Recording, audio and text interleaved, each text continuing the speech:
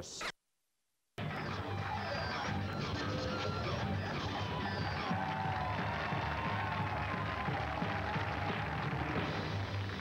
evening. Molly Maguire is on assignment. Ontario Premier Mike Harris has criticized striking public service workers for uncivilized behavior on the picket line. The union was quick to condemn Harris and has released a video which they say proves strikers are acting in a civilized fashion.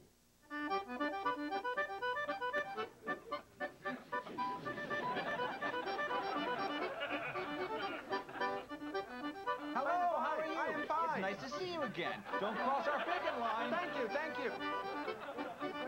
Can we wash your car for you? Can we change your oil for you?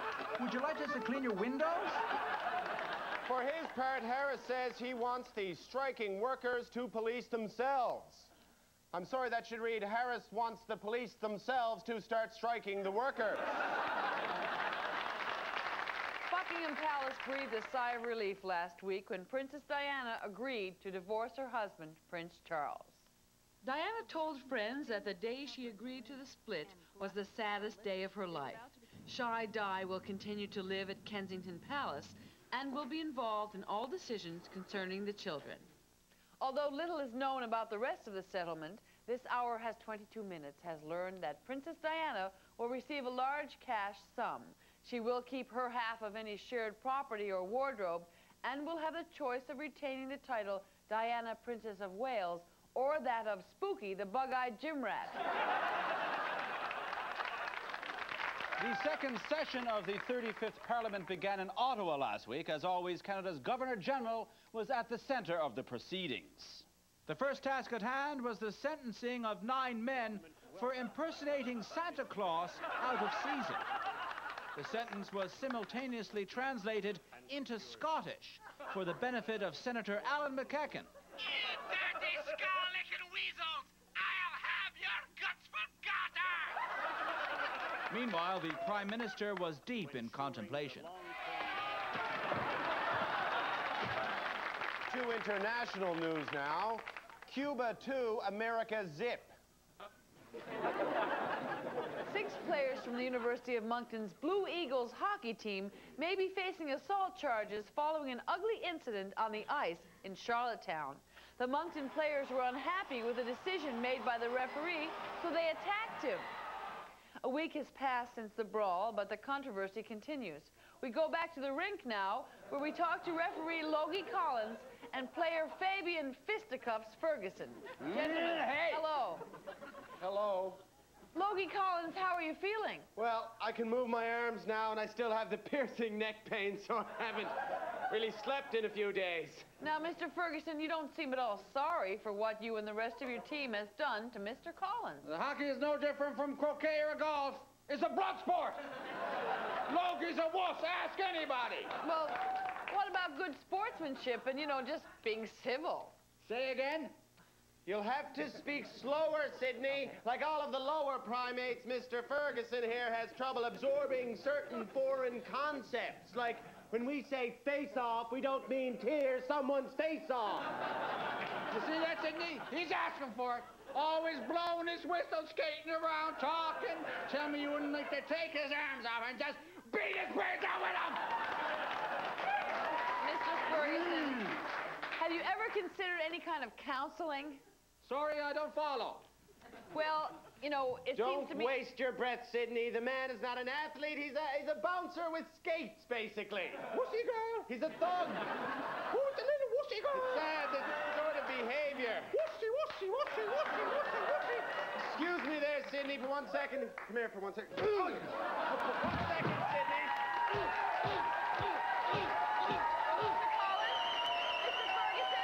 Sorry about that, Sydney. He'll be fine. You know, that neck pain seems to have cleared right up. Well, thank you for this, and watch your back, okay? Will do. Come on, hit me like you mean it. Bye-bye now.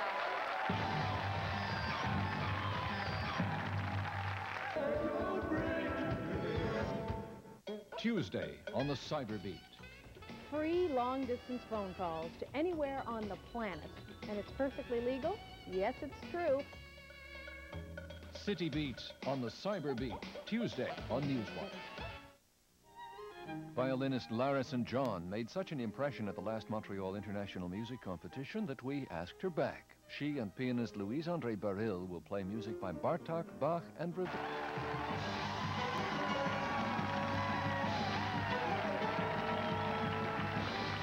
Prime Minister Jean Chrétien is visiting Grenada this week. Our foreign correspondent, Tim McMillan, is following Chrétien's visit. We speak with him now. Hello, Tim. Hello!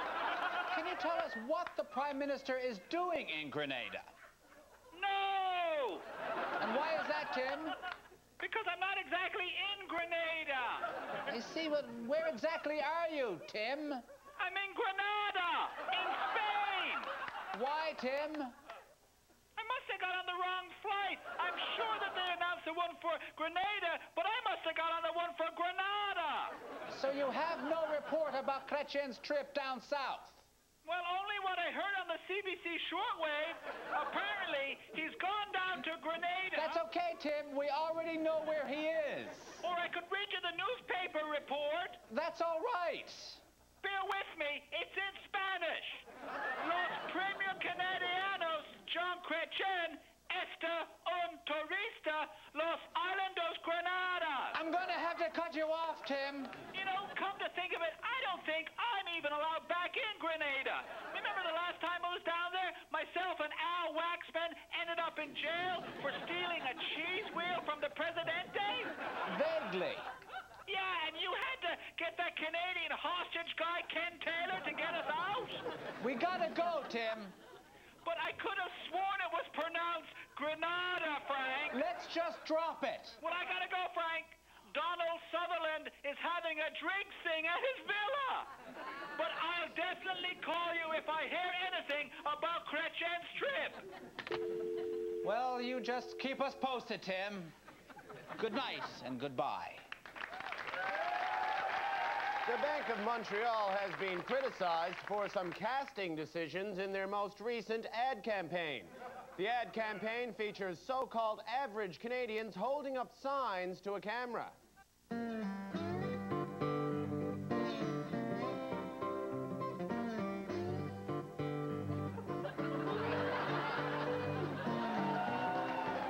The Association of Canadian Bankers has defended the casting, saying it was a match made in heaven.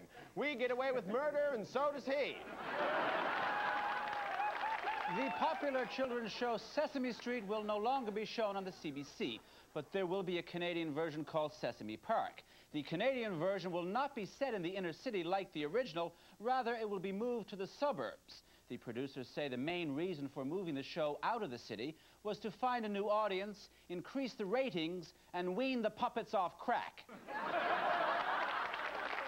Canadian entertainers dominated the Grammy Awards last week. Awards were won by such high-profile Canadian performers as Joni Mitchell and Shania Twain. But the big winner of the night was Alanis Morissette.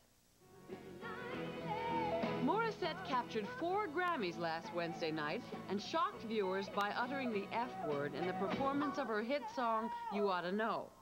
Morissette began her career years ago as a bubblegum pop singer known mostly for performing in shopping malls. But even that was a step up from the singer's first job, mascot for an Ottawa high school basketball team.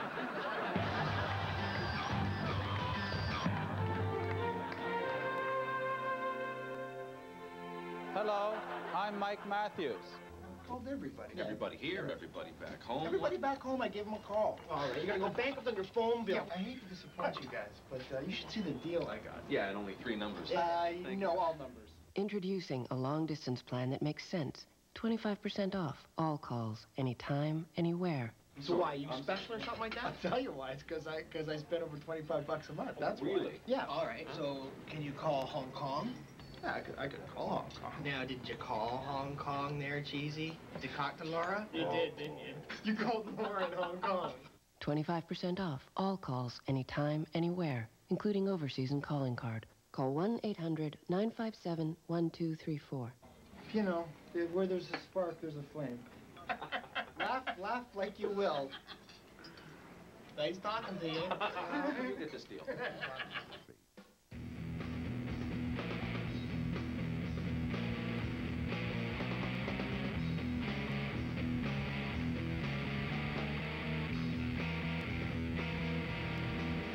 Straight Up, Monday.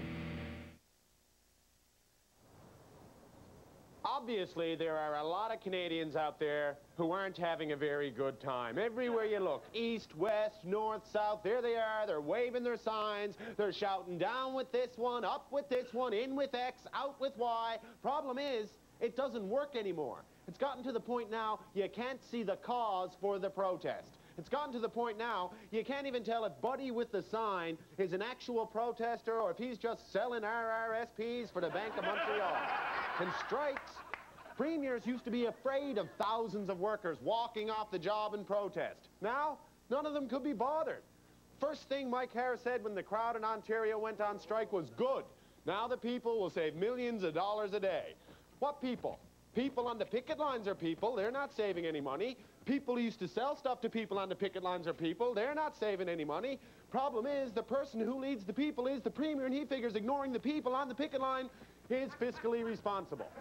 If public service unions in this country want to actually get attention, they should do exactly the opposite of what they're doing in Ontario.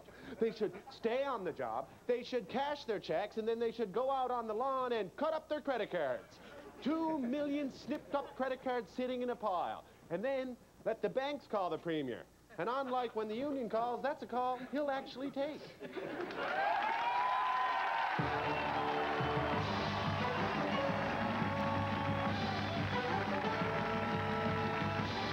A Muncie, Indiana woman was taken to hospital last week when she tried to remove a callus from her foot with a shotgun.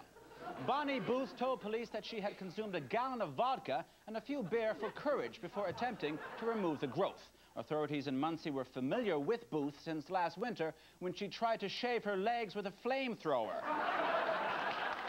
The so-called king of pop, Michael Jackson, has his eye on a piece of real estate in France.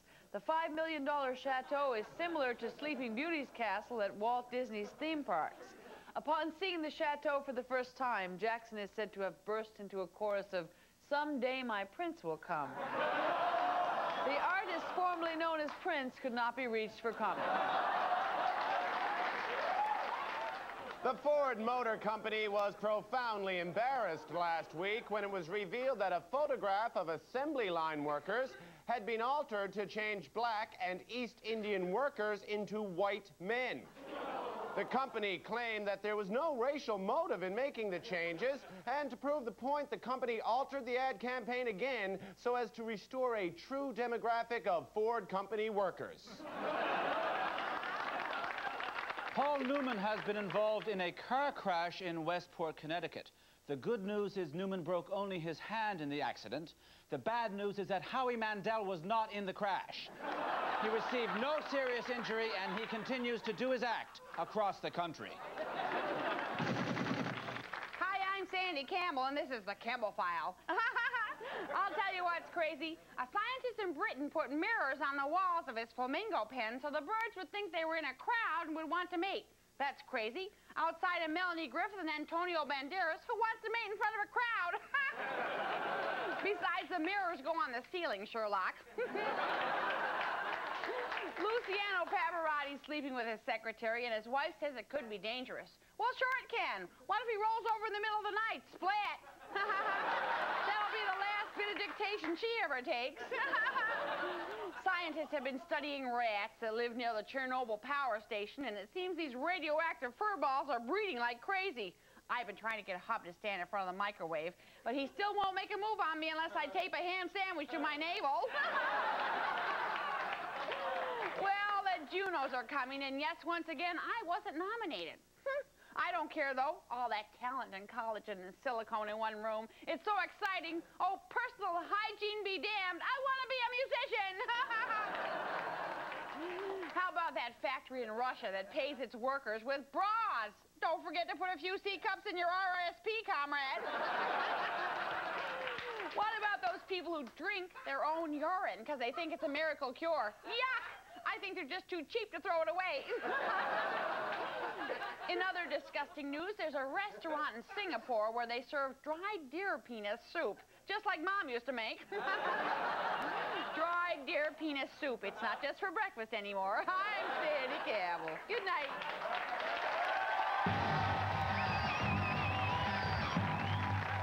And sir. Men, we salute you. Okay, let's start it all off with Jean Charest says he stopped flirting with Preston Manning. Good. Can you imagine what the kids would look like? Lap dancing in Ontario is overturned. Oh, an overturned lap dance, is that extra? $15. Sign me up. Chinese New Year, out with the pig, in with the rat. Goodbye, Parizeau. Hello, Bouchard. 57% of Canadians want to drop the Queen from the citizenship oath. Hey, leave Bob Ray alone. He's out of public life. Wayne Gretzky, he's overpaid, lacks skills, never scores. Kind of like Sheila Copps. Lisa Marie says there is no way she will ever go back to the King of Pop. Ah, she must be sick and tired of doing that darn Macaulay Culkin impersonation. Pat Buchanan's sister runs his campaign. His sister? Don't get me wrong, I'm a feminist, but shouldn't she be making the lads some sandwiches? I like it. You gotta. And that's the right answer.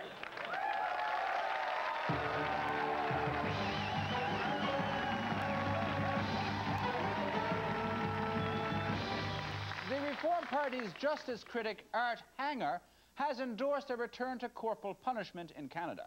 Mr. Hanger is leading a delegation of reformers to Singapore so they can witness public floggings up close. To Ottawa now, where we speak with that delegation. Before we start, may I just say, spare the rod, spoil the child? Okay, but why is the Reform Party so interested in corporal punishment and public floggings?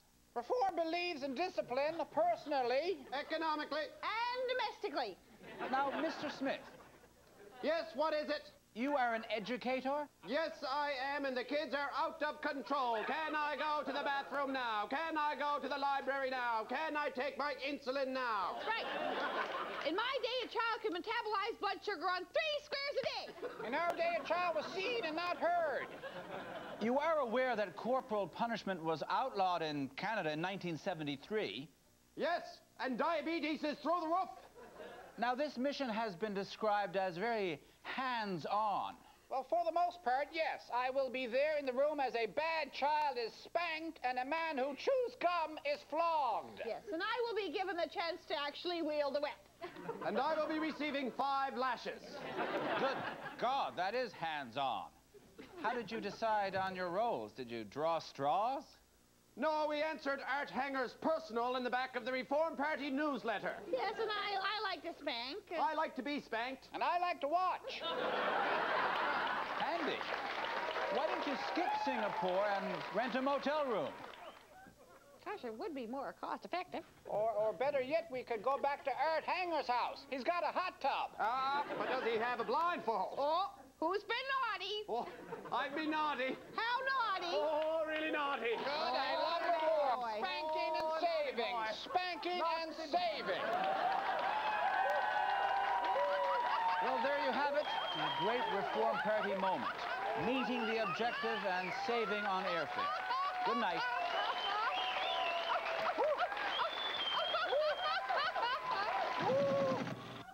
According to a recent ruling, the European Committee for Standardization wants all condoms produced in Europe to be no shorter than 17 centimeters or 6.6 inches.